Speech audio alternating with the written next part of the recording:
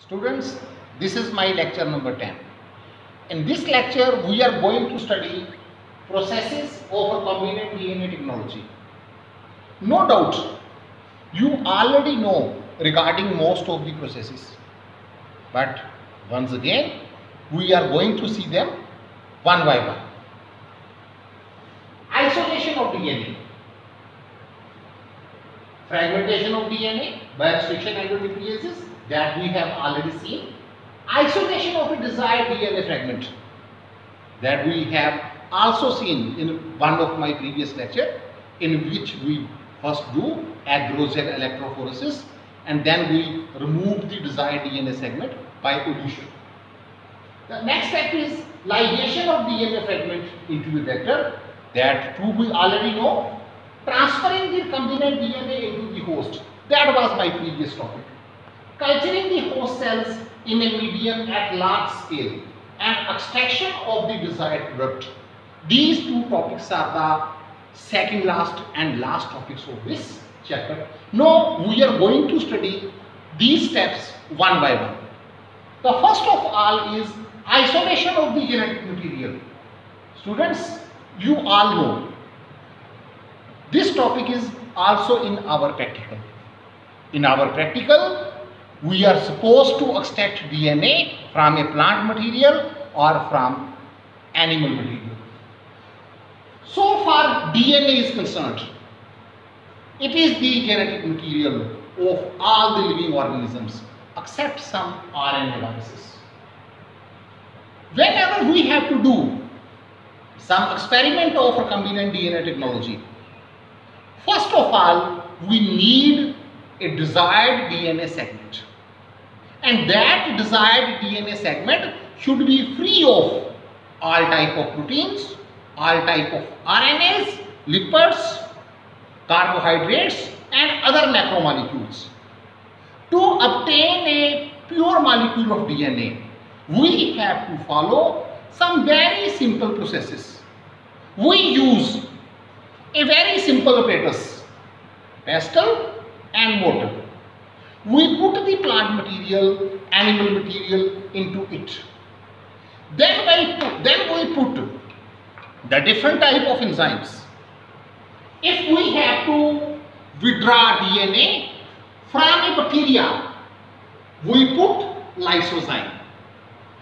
Do you know, students, what is the lysozyme? Lysozyme is a natural bactericidal enzyme. It is present in our tears, it is present in our saliva, and it is also present in our sweat.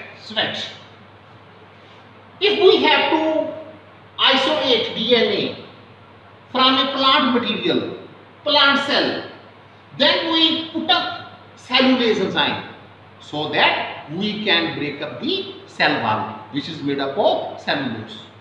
And if we are going to isolate DNA from fungi, then we have to add chitinase enzyme. Students, can you tell why in case of fungus we use chitinase enzyme? Because the cell wall of the fungus is made up of chitin. So we simply put the plant material or the animal material or the fungal material or the bacteria culture, whatever we have, from which we have to extract the DNA in this pestle and mortar, and then we put different types of enzymes. Then we have to crush their plant, animal material or microbial paste or fungal material finely. Actually, DNA is present deep inside the nucleus. Nucleus has its own double layered membrane. Outside the nucleus there is cytoplasm, and cytoplasm is also surrounded by plasma membrane. So to release the DNA, to get the DNA from a cell, we have to break the cell open to release DNA along with RNA, proteins, polysaccharides, lipids. RNA, proteins, polysaccharides, lipids, they are the other polymers which are naturally present inside the cell. When we will crush the plant material, crush the animal material in the pestle and mortar, they will also come out. The next step is to remove these polymers which are not required. To remove RNA, we use enzyme RNase. To remove proteins, we use enzyme proteinases. To remove polysaccharides, that is to remove starch, we use enzyme amylase.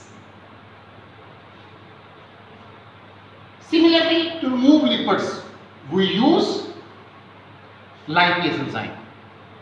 After that, we put chilled ethanol in the pestle mortar or in the test tube, and DNA gets extracted from the material. As we put the chilled ethanol in the test tube, what happens? The DNA precipitates and comes to the surface of the chilled ethanol. From where we can isolate the DNA by spooling. So, CBSE can ask you a simple question of 1 mark. What is spooling? Very simple. Spooling is the removing of DNA from the test tube after its extraction. Thank you.